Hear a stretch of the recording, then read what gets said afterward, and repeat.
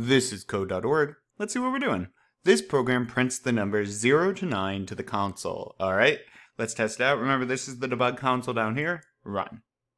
I'm not seeing it. Oh, so this is the speed the thing's running. Oh, let's watch this loop. I'm going to slow this down. This is a while or a while. My students tell me all the time I say it wrong. A while loop, a while loop, and it's going to loop as long as the counter is less than 10. So, counter will start at 0, and then, yep, counter is equal to 0. It hits this loop and says, okay, 0 is less than 10. Log counter, yep, it's 0. Add 1 to counter. So now counter would equal 1. Hits the loop again, yep, 1's less than 10. Put 1 on the console, up, add 1 to counter. Okay, counter is now equal to 2. 2's less than 10. Output 2, add 1 to counter, so counter is now 3. 3's less than 10, and so on. Boom. All right.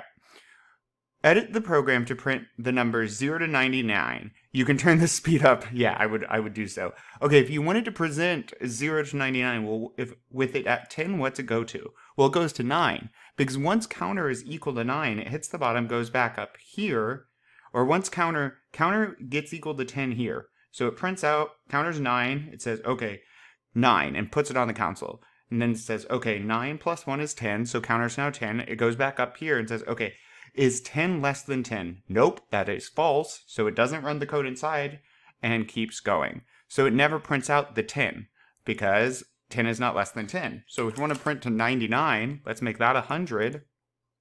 Boom. Awesome.